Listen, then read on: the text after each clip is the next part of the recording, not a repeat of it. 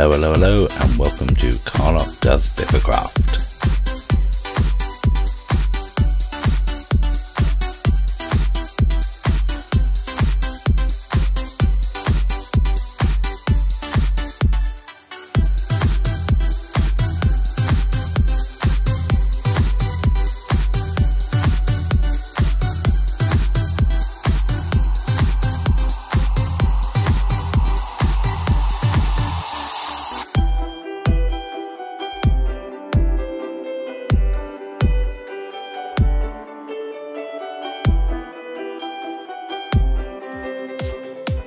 And here we are at Grand Faircast Station, and we're just going to nip through, still building works going on here, to Karloc's Bone Farm.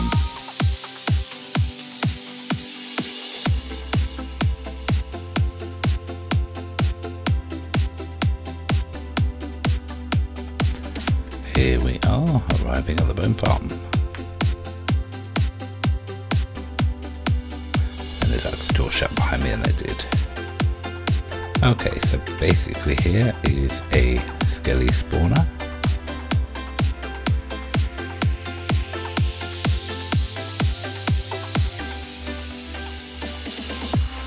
As you can see, here is the skelly spawner. I'm standing on top, looking down. I could stand here for hours watching these fall when they eventually pop, obviously.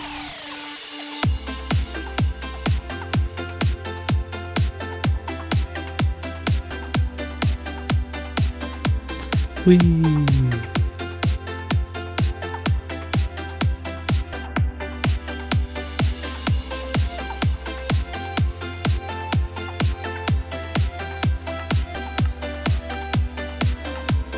Okay, let's put some sound on.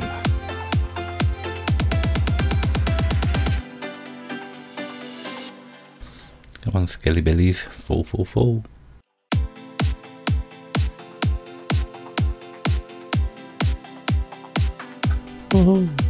Yeah, so as you can see, it's a very simple farm.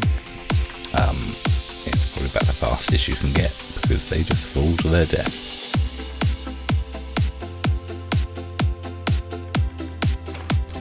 Let's come out of there and have a quick look at what else I have around, other than a bunch of chests still that I haven't sorted out. And something left on, ticking, how annoying. Right, okay, so in the bone farm, which anywhere within this room, you should still be in range of the spawner, so more bones will keep falling. As you might have guessed here, it's a cocoa farm.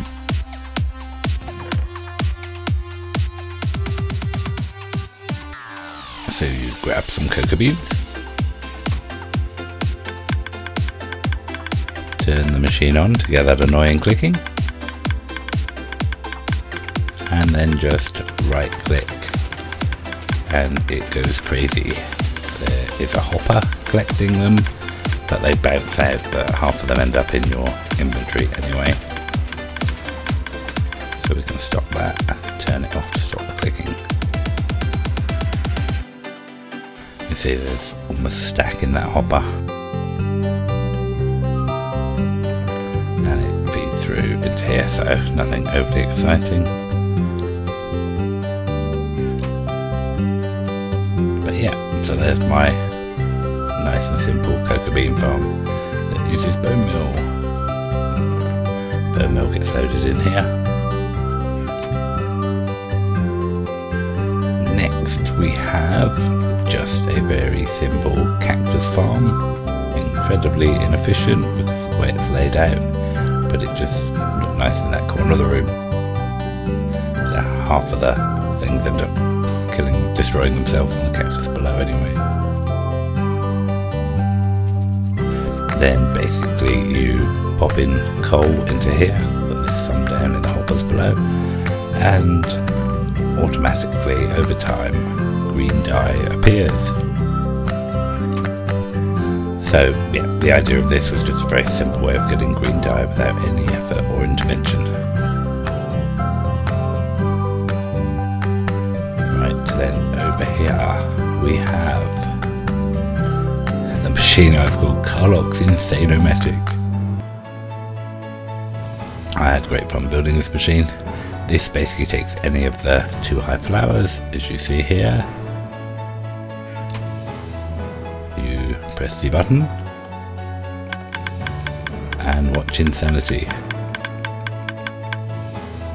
It only runs for 5 seconds approximately at a time, and gives you 2 stacks and 4 flowers.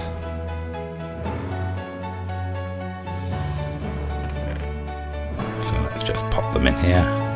I did try running it off a lever to start off with.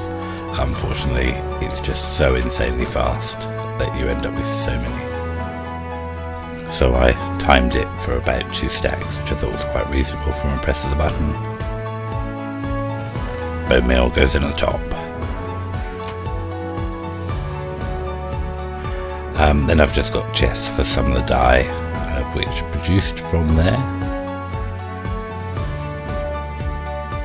Can't remember what I've got around here now. I remember. Just some chests while I'm working in here. This is just the item elevator that the bones come up from down the bottom. This is my latest addition, which is a brand new micro farm. Haven't actually tested it yet, so probably time to do that. It could fail badly. So let's grab one of each.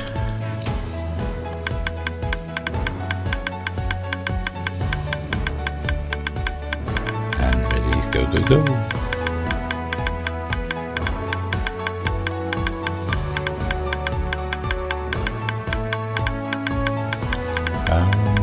Yeah, doesn't seem to work.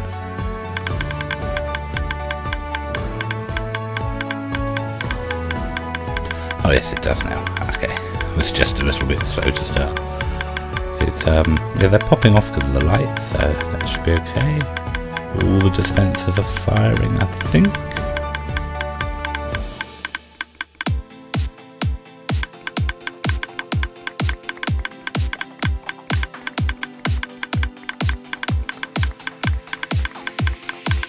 Yep, so that gives me potatoes. This one will give carrots. Obviously it doesn't work every single time for some reason. I guess it pops off before, because of the light level, before it gets bone mealed sometimes.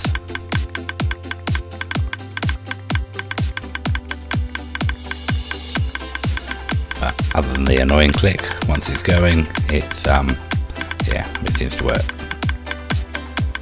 Ooh, poison potato as well, how exciting.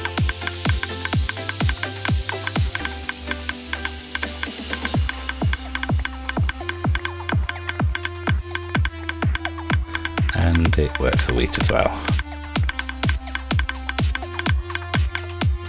Right, turn that off. Just very quickly. Always makes me wonder they didn't fire properly when they fill up so quickly. Right, so there's a new little farm just in case you need. Bone meal goes on the top, pretty easy. Obviously most of these machines in here use a lot of bone meal. As you might have glanced around here, I've got a tree farm, which I've partly filled up.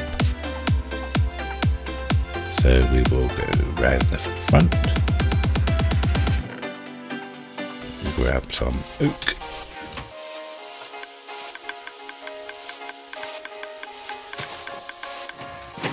And then we hold down right click and wait and wait and wait, and after a while you've got a lot of wood.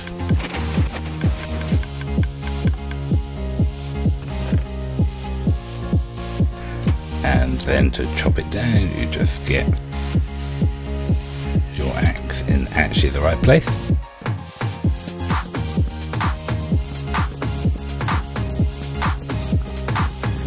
Dig, dig, dig.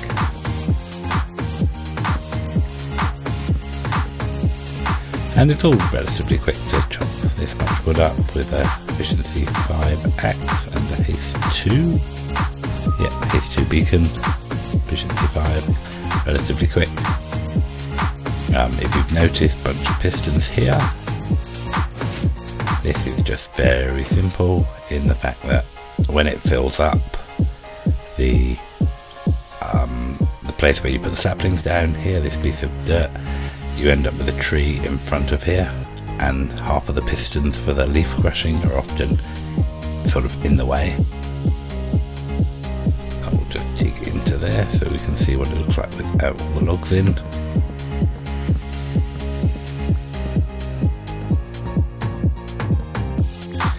As you see here, the pistons have got logs on the front, and if they're pushed out, it can be a bit easy to accidentally take down some of the farm instead of just the wood you want to harvest. Again, yeah, you don't want to chop down this, because this is the piece that pushes the logs out. These logs on this side, these logs on this side are part of the pistons. So when they're extended, it's just a bit annoying because it's so easy to just charge through. So by adding this here, this takes up one of the blocks. When the machine gets to the end and jams, you retract that, run back to the dirt block, and just destroy the bottom piece of, well, in this case oak, but it works with birch as well. And then that will cause a block update, which will cause the pistons to all fire once and return back to their proper positions. So yeah, nice easy way of farming birch and oak, and it burns through a bit of bone meal. This, as you might have guessed, is just a chest after chest of bones. And I think that is basically everything in this room. Obviously there's a bit of redstone at the very bottom of the base. There is some access around some of these machines just in case you needed to get there. Obviously that's where the wood is. And we can run around on the top of the machine and have a look down at our pile of wood if we really wanted to.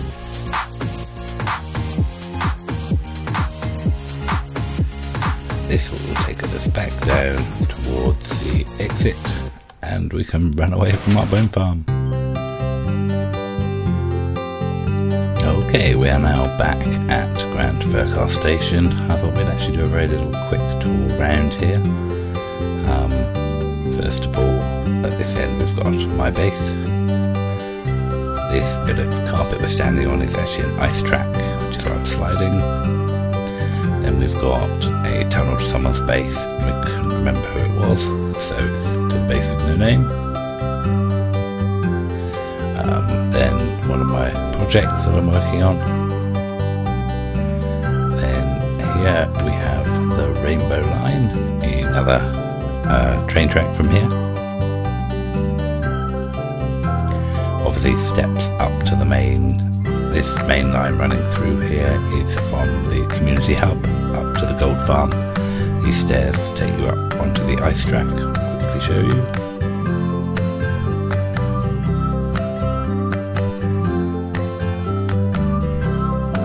So yeah, that will go all the way down to the hub and all the way up to the gold farm. It's much quicker than a rail cart, but you will use a lot of food to get there. Nothing much has been done down half of this side yet. This is the main train track to go on the gold side if you want to go to the gold farm. Then just pull up a minecart, jump in it, press the button and off you go without hitting the minecart first. The other side's very similar but green, designating the hub. So, okay, opposite that we have station information. We only just built this the other day, it's not quite finished. We have hello Mr. Information column, we haven't labelled you yet. So this is my attempt at a scale model of the station. So as you can see, you are here. And we haven't finished building all of these and haven't labelled them all yet. So here we have a guardian farm, a spider farm. Here we have the Wither Express, which is a train trek to the Wither killing room above the fortress.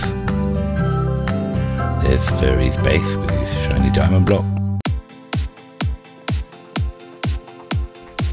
Up this end we've got that's Jordo's and Furry's guardian farm.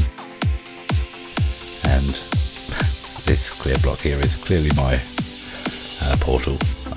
Like I said, haven't finished this yet. It's only got finished to this state the other day.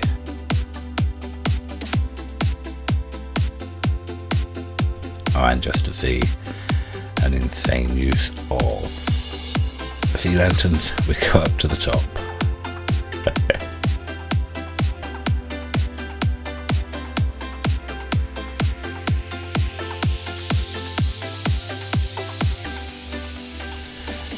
Carrying on down this side, in the actual place, we have a guardian farm, which is my guardian farm, which I'll do a little tour at some point. This is my spider farm, and we'll do a tour of that at some point.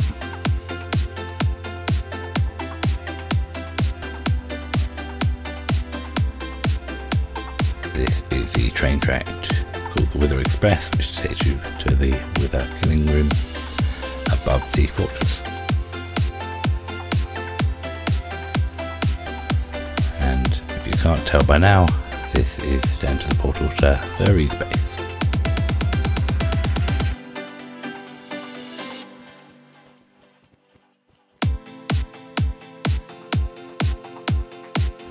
This is a new little build I started yesterday, or maybe the day before, very recently, still under development.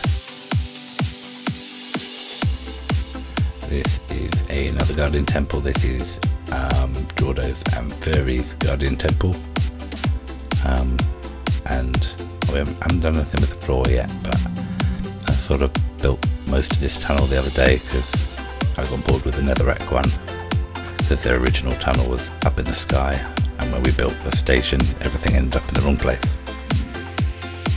Jordo came along and added his pretty roses.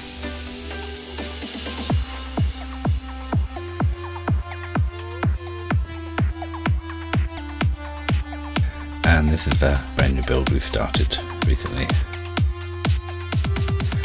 And then back to my portal. So that's a very quick running tour of BiffaCraft, or Grand BiffaCraft Station.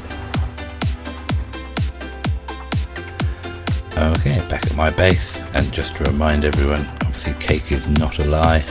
Villagers love it. It's just one of those facts in Minecraft.